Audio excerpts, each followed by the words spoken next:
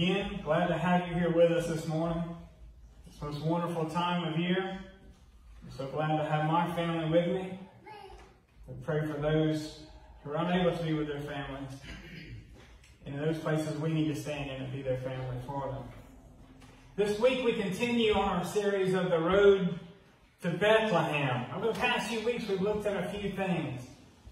Specifically, we realized we needed to know, why did God have to send Jesus? Why did he have to send his son? Why did he have to come to earth? Why did he have to come at all? Not just in the way that he came, but why did he have to come at all? And we realized the answer to why we have Christmas is found in John 3:16 and John 3:17. So for God so loved the world that he gave his only begotten Son, that whosoever would believe in him would not perish, but would have everlasting life. For God sent not his Son into the world that the world would be condemned, but that through him the world might be saved. There was no other way than for Christ to come. And we begin to look at why roads exist. The Road to Bethlehem is the name of the series. And why do we have roads? And roads exist for only one purpose: to get from one point to another point. And what we're looking at here, we needed to find a way to be able to get back to God. We, who separated ourselves from God. If you begin to read and go back in your Bible and look at the very beginning of Genesis, we see that at one time we walked in the garden with God, but by Adam and Eve's sin, we eternally separated ourselves from God. We needed to find a way to get back. We needed to find a way to get back, but everything we tried didn't work. If you begin to immediately read, men tried to find a way to get back. If you read the story of the Tower of Babel, they built a big tower and said, look, we will reach unto heaven. It didn't work. It didn't work at all. Men began to come up with their own religions to get back to God. That didn't work.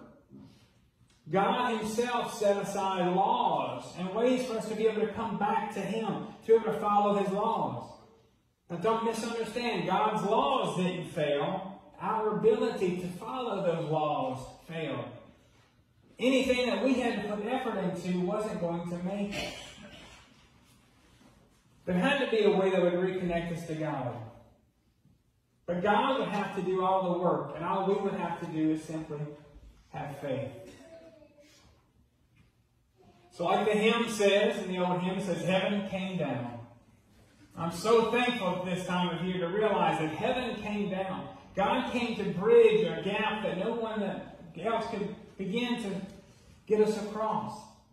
There's no other way to God except through Christ Jesus. It seems like such a strange way for God to be able to connect back to us. But that's the way it happened. I began to look at how am I going to get my daughter back home for Christmas. We look at this flight and that flight. I'm like, no, we're going to drive to as far as we have to. We want a non-stop flight. I don't want anything to happen along the way. Thank God her flight was delayed, 3-4 hours. She'd had a connecting flight. She never made it in that day. There's just no way. But she drove several hours. She flew in. We drove several hours. We picked her up. And everything works out in the end. Not as planned, but yet the success was exactly as planned. We didn't know what was going to happen that day. But in the end, she was with us. Whenever God began to prophesy in the Old Testament about what I'm going to do, he kept telling what I'm going to do. We couldn't fully understand it. But we knew that what would happen was that God would once again reconnect into us. Heaven came down. It's such a simple concept, but yet it's still so hard to grasp. I've studied the scriptures all my life, and it's still hard to grasp the fact that God became man and dwelled with us. Matthew chapter 18, verses 2 through 3. Jesus called a little child unto him. He placed the child among them. And he said, truly I tell you, unless you change and become like children, you will never enter the kingdom of heaven. There is no sound I enjoy more than the sound of children in church. To me, it echoes off the wall, and it just brings me joy at any time. I love the sound of children in the church. They used to say that's the church of tomorrow. That's a lie. Children are the church of today. Whether they're 2 weeks old or 22 years old, they're still our children, and we love to have them in church. We love to know that they're here with us. Christ himself gathered the children around. He always said, suffer the little children, I want them here with me. He said, because I'm trying to tell you that you have to have faith like these children have. We are all good parents and good grandparents. When our children wake up on Christmas morning, they have no doubt that something is under the tree for them. No doubt. Can you imagine to have faith like the faith of a child? To get up in the morning and say, you know what? I have no doubt that the gift I expect is going to be there. We as Christians have that. We know that when we woke up this morning, Christ himself sat at the right hand of the Father. When we wake up Christmas morning, guess what? Christ himself still sits at the right hand of the Father, interceding for us. We should have the faith of a child. But it's so hard to be able to do because we're all so much smarter than children, right? They say out of the mouth of babes. I will tell you this. My wife has taught for almost 30 years. I've been married all that time. I'll tell you this. Anything that you say in front of your children will be repeated. Out of the mouth of babes comes truth. Be careful what you say in front of your kids and your grandkids. Know that what they speak is truth. We as Christians should have the same thing, that we only speak the things that we hear from our Father. If you have any priest, preacher, pastor, mentor that says anything to you that does not line up with the Word of God, you need to reconsider where you are. And I tell my own people in this church, always check me.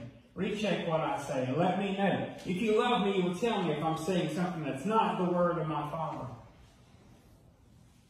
One of my greatest joys at this time of year always is the Charlie Brown Christmas. I always go back to childhood.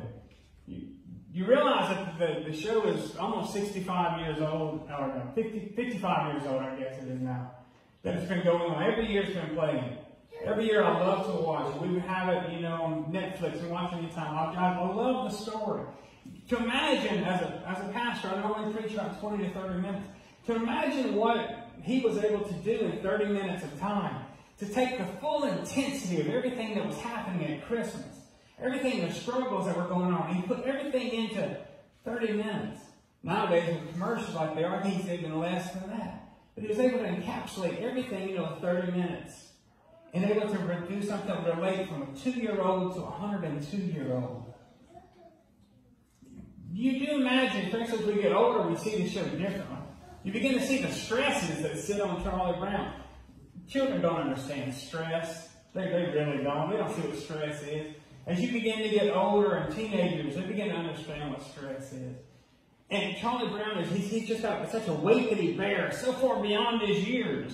He's like an old man within a small body. Some of us have kids that are like that. They worry about things that are so much larger than their sphere. He has so much stress that just bears on him all the time. See if these sound familiar. I think there must be something wrong with me, Linus. Christmas is coming, but I'm not happy. I don't feel the way I'm supposed to feel. Rats! Nobody sent me a Christmas card today. I almost wish there weren't a holiday season. I know nobody likes me. Why do we have to have a holiday season just to emphasize it? You do realize that when people sit and watch this show, they identify with so many things that are going on in there. This is the most joyous time of the year. We sing the songs. That's what the song says. This is the most joyous time of the year for some people that they carry such a burden at this time of year. And like he says, Christmas is coming, but I'm not happy. I don't feel the way I'm supposed to feel. How big this young kid, he's supposed to be about 10 years old maybe. How does he know how he's supposed to feel?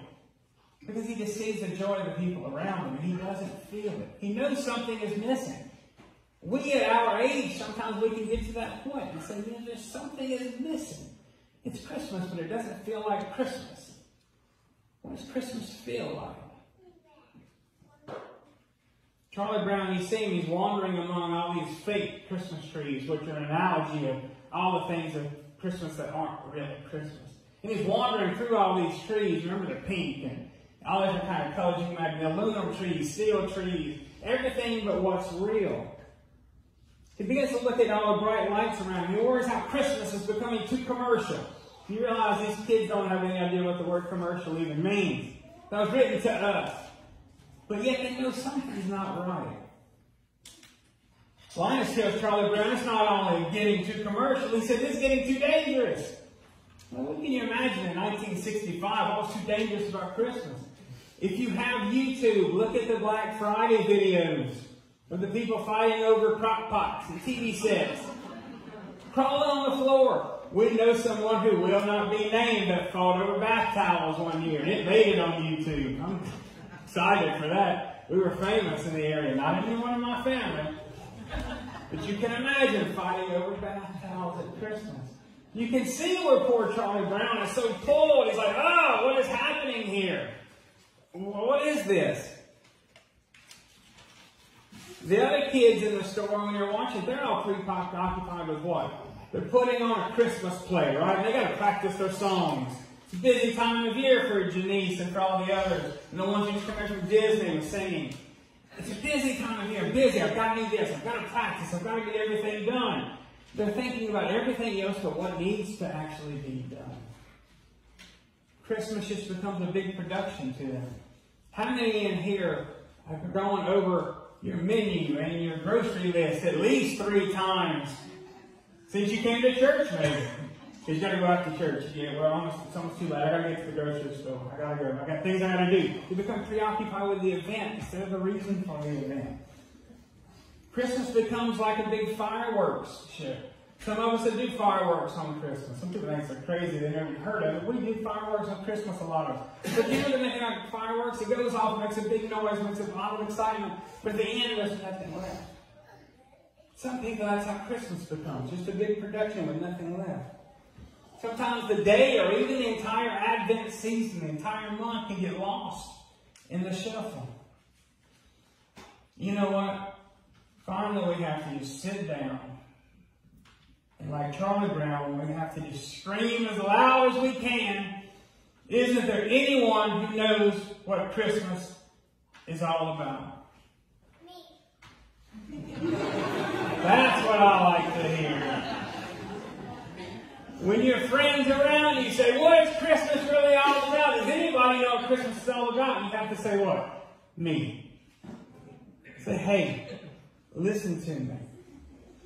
We all need a Linus in our lives. We all need to be a Linus to others.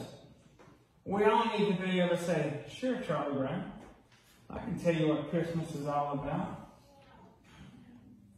You realize Linus was not the smartest kid in that whole group. Who was the smartest? And she had told you she was the smartest. Lucy was the smartest, exactly. Lucy is very smart. She will tell you how smart she is. Lucy told her that the whole reason that Christmas had failed her was because she never got what she asked for Christmas. She was done with Christmas. She never got what she asked for. Lori, what did Lucy ask for Christmas every year? Lucy asked for real estate. That's a very wise child. She wasn't the sweetest in the group. The sweetest was Sally, Charlie Brown's little sister, right? So Sally couldn't even write, but she had to get Charlie Brown, hey, write my Santa list. I got to get my Christmas list in early. You know, you got to get there. He's a busy man. Write my list up for me. So Charlie Brown was a good brother. He sits down and begins to write out his sister's Christmas list. You know, and Sally knew just what you needed to do. Open it with a nice greeting. How are you doing? How is your wife? She says. How was your summer? You know, work them into it. Schmooze them. She was not just sweet, she was smart too. And she gives this big, long thing. She lists and lists. And she finally says, you know what? If it seems too complicated, make it easy on yourself. Just send money. She says, how about 10s and 20s? So she was sweet, but she had a streak to her as well. She knew how to ask for things. And she knew just what to ask for. And then she kind of sounded like a preacher, or at least a TV preacher, you know. All else fails after money. No, Lucy and Sally, they didn't have the answer. They didn't have all the answers. But you know what? Linus had the answer.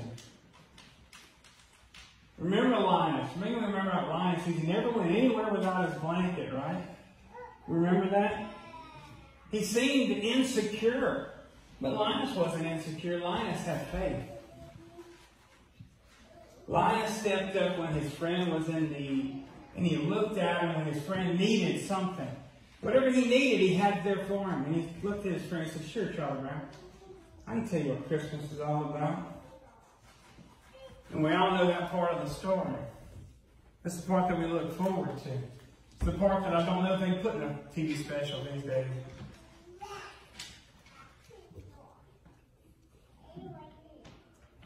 Linus walked out to the middle of the stage and he told him what? He said, "Lights, please." And immediately everything is focused on him. Not on him, but on his words. And he said, "And there were in the same country shepherds abiding in the field, keeping watch over their flock by night. And lo, the angel of the Lord came upon them, and the glory of the Lord shone round about them. And they were sore afraid. And the angel said unto them, Fear not." And Linus took his blanket and he dropped it on the floor. He dropped his fears. He dropped everything that to him was a level of security. Because the angel told him what? Fear not. He let go of everything that was a man-made security. If he would have been a man of our age, he would have let go of his job. He'd have let go of his money. He'd have let go of what he had in the bank. If he was a college student, he'd let go of his intellect and the things that he's taught to do. He would let go of the things that even his parents maybe taught him to do. Everything that was a security to him. Everything that was a place between him and a faith in God, he dropped it to the floor. He thought there were sources of his comfort. But when the angel told him, "Fear not," he realized that was not where his comfort came from. Linus went on and said, "For behold, I bring unto you glad tidings of great joy, which shall be to all people. For unto you is born this day in the city of David a Savior, which is Christ the Lord. This shall be a sign to you. You shall find the babe wrapped in swaddling clothes, lying in a manger." And suddenly there was with the angel a multitude of the heavenly hosts, praising God and saying, "Glory to God in the highest, and peace on earth, goodwill toward men."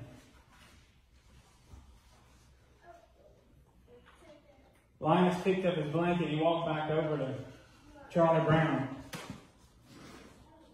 And the best way to ever wrap up a message I ever heard. He said, "That's what Christmas is all about, Charlie Brown." Understand, he didn't have everything together. We're not asked to have everything together. The Apostle Paul wrote 3/4 of the New Testament. You know what? The Apostle Paul, St. Paul, did not have it all together. 1 Corinthians 2:2, Paul wrote this. He said, "I've decided to know nothing among you except Jesus Christ and Him crucified." 1 Corinthians 8:2, Paul puts it like this. Listen to this. Listen to this advice, especially those of you that are in college. Listen to this. 1 Corinthians 8:2. Anyone who claims to know all the answers doesn't really know very much. You know what? I'll listen to a child dragging around a blanket long before I'll listen to anyone who thinks that they've got it all figured out. You know what? It's okay to have doubts. It's okay to have fears. But only if when things get real, we can do like Linus and drop that blanket. Drop the thing that we hold on to. Drop onto our false sense of security. And instead, simply depend on Christ, whom God chose to deliver to us in a manger 2,000 years ago. At this time of year, don't worry about who likes you and who doesn't like you. Just because they give you a gift doesn't mean they don't like you. Just because they don't give you a gift doesn't mean that they do like you or don't like you. It means nothing. It's superficial. So many people give only to receive. Don't worry about that. Don't worry about whether or not they send you a card. Whether you get a text, when you get all these texts on Christmas morning. So-and-so didn't send me a text. They must not like me anymore. Don't worry about all of that. Just appreciate the gifts that you gave. not the gifts that you receive. Sit back and reflect, did I do all I could? Was I a Linus to someone at this time of year? Did I give something into their life? Don't complain that other people have lost the true meaning of Christmas. Instead, be like Linus. Share with them the true meaning of Christmas. And the best way to share is not in the things that you say, but it's the way that you do and how you live your life. Especially at this time of year. Everyone is watching you. Spend this time of year lifting up Jesus. That is our primary job as all Christians. John 12:32, Jesus himself said this. He said, if I be lifted up from the earth, I will draw all men unto me. He does the hard part. The Holy Spirit does the conviction. Remember, Linus didn't have all the answers, but he had the answer. Make sure you have the answer within you. Though Charlie Brown's questioning and Linus' answer to Christ being what Christmas is all about, if you notice in the story, the view and the attitude of everyone around them changed. That poor little pitiful tree, I have one on my desk at work. One simple little tree bent over with one ball on it. You understand then the magic of that story. The tree never changed. At the end, you see this mighty tree, as big as one you'll find in them all. The tree didn't change. The attitude and the perceptions of those around began to change. They began to see the true spirit of Christmas that Linus shared with Charlie Brown. And then they began to see him put it in reality in their own lives. Prophet Isaiah introduced us to Jesus more than 700 years before his birth. Isaiah 9 says, no, nevertheless, there will be no more gloom for those in distress. The people walking of darkness have seen a great light. On those living in the land of the shadow of death, the light has dawned. The people rejoice before you, for unto us a child is born. Unto us a son is given. And the government will be upon his shoulders. He will be called Wonderful, Counselor, Mighty God, Everlasting Father, Prince of Peace. And I noticed this part I never read. The sycamores have been felled, but we will replace them with cedars.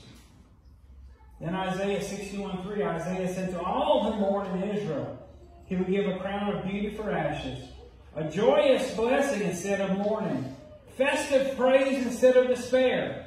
In their righteousness they will be like great oaks that the Lord has planted for his own glory.